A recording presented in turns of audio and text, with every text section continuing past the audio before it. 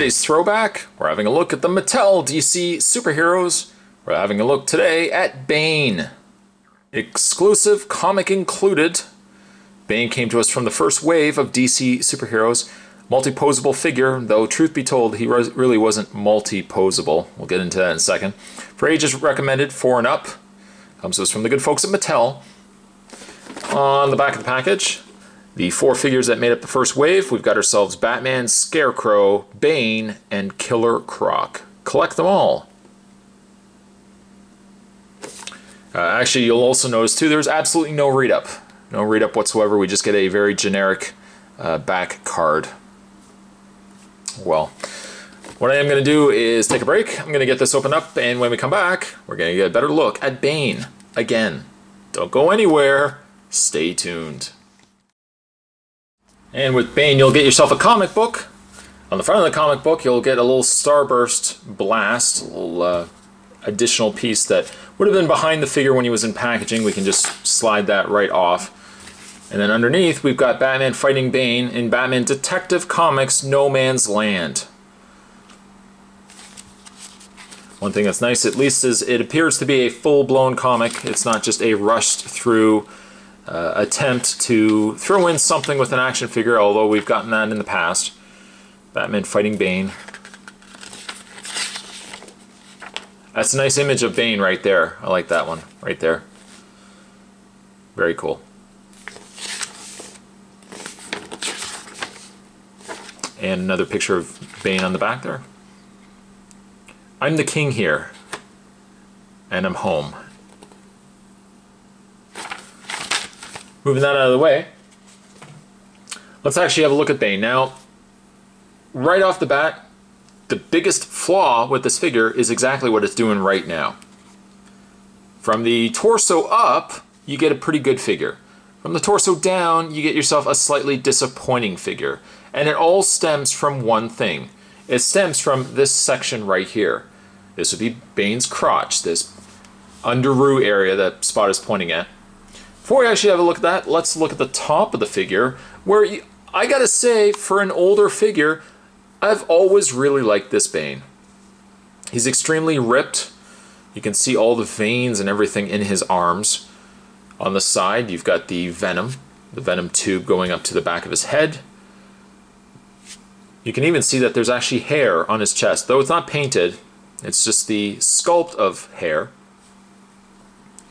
But I really like this effect that's on the arms. Very veiny, very impressive, very intimidating.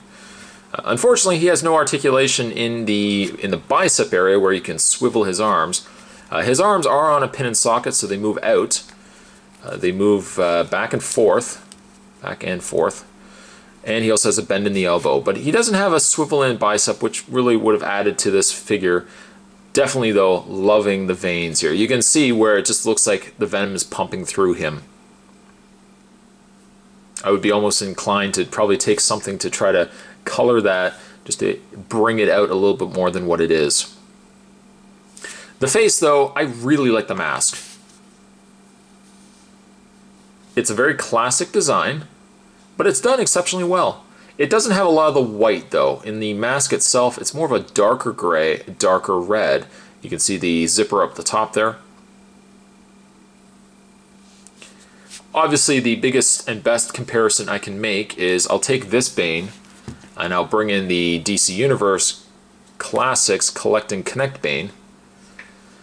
And while this is a much superior Bane for overall the fact that, you know, he moves, he has much more articulation than this Bane has, I gotta give props to this one, though.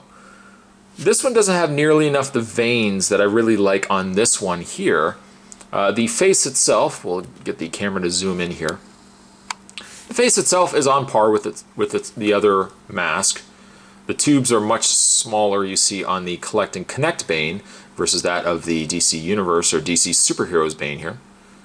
The arms are about the same, give or take. The tubes are roughly about the same, a little slight variation. I think the tube is nicer on the Collect and Connect Bane versus that of the Superheroes Bane. But I really like the arms. I wish Mattel had just simply carried over those arms in some way, because actually the biceps the shoulder area as well is much larger on this Bane than that of this Bane here. And you can actually see when you start looking at the two of them together, the Collect and Connect Bane is almost a little too tanned. Just a little too tanned. He's got the spray-on tan going on there, whereas this Bane, probably a little too light, but I think the skin tone reflects the figure a little bit better than maybe having it too tanned like what we've got here. The belt is also about on par with the original Bane here, but I really like these arms. That vein detail is very impressive, and this is one of the reasons why I wanted to go back and shoot the re-reviews, so to speak, the throwbacks on some of these classic superhero figures. It's just because even though they are older figures, they're actually still really solid. The Scarecrow was really solid. Darkseid was also a really good figure, and then you get some figures like Cyborg Brainiac, which we'll never see again. We've also seen Azrael. Now he's been re-released with Batgirl in a 2-pack, which I wanted to pick up at some point. The Bane undershirt is a loose piece. It's actually a separate rubberized piece, but I like this part up. This part up. Where the problem comes with this figure, though, is when you start dealing with the bottom half. Unfortunately, some way along the road, somebody at Mattel decided that a good idea was to have him pre-posed. Because ultimately what you're doing is you're getting a really solid figure in Bane, and you're ruining him by having him in a sculpt where he's always crouching. You can take the legs and extend them out completely, and I'm going to do this right now. Extend them out completely, but what you have is something like that. Not imposing at all. It looks like he's trying to do the splits and he just can't do it. Sure, he does have knee articulation. He has a knee bend and he has a bend in the foot, swivel in the boot, but the problem really resides right here. If there was only a way that these legs could bend straight down, you'd actually have yourself a really solid Bane. Unfortunately, it doesn't do that. So you either have him standing like so, or, I'll just move the camera down a bit, like so, there we go, or you kind of have to have one leg bent, and you kind of have him just in a squatting position. And it's, no matter how you do it, it makes the figure look awkward. It either makes it look, well, he's got that come get some pose going on, but I really would have loved if the figure could have properly stood. And unfortunately, it does not do that. I think the details on the boots are really nice, and really, again, for a comparison, we'll bring in the DC Universe version. It's very on par with itself. A little shinier in the boots on the DC Universe version than that of the DC Superheroes, but very similar in design. Very similar in design. So overall, in the way of articulation, as Spot had already indicated, he has the rotation in the head. The head doesn't really move up and down, it just kind of moves left and right. So it's probably a pegged head, not so much ball jointed. He has a pin and socket shoulder, they rotate back and forth, bend at the elbow, rotation in the hand. The hand doesn't pivot or anything like that, it's just a swivel. Swiveled waist, legs go forward, back, out. No, not out actually, back and forth. Bend at the knee, bend the foot, rotation in the boot. I suppose if you wanted to, you could get Bane you could have Bane breaking the bat over his knee, or whether it was that knee.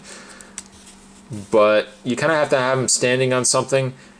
If you had him standing on something, it probably would deter away from the fact that this pre-pose sculpt makes this Bane almost unposable.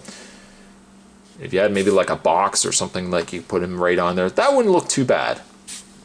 But I really wish they had not ruined this Bane by doing this with the legs. I understand that the DC superheroes figures were a little more limited in articulation, but when you get such a solid sculpt in the top half of Bane, the fact that the bottom ruins it is an absolute crime. It's a crime to action figures. Call to arms. Speaking of arms, though, those arms on Bane are nasty. Nasty in a good way. Nasty. And it's a shame, really, because in the way of a rating, from the top half of Bane, I'd almost be inclined to give him a rating of like an 8. When you get to the bottom half, he gets almost a rating of a 6. I think adding those two together, and the cost of inflation, I think I'm going to give Bane, as an overall figure, I'm going to give Bane a 6.5. Solid on the top half, but really the bottom ruins it for this figure. That had they only found a way to maybe even re-release this figure in a 2-pack and give him changed articulation, changed parts in his lower body, it would make this figure so much better. I've seen a couple of customizers change out the figure and give him a more suitable base that suits the figure and that he can actually stand. Unfortunately, I don't have a figure like that, but if certainly anybody has customized one and would like to send him my way, Spot is always open for ideas such as that. But this is a great figure, just a shame that the bottom half ruins it for him. Today's throwback, Spot was having a look once again at the DC Superheroes.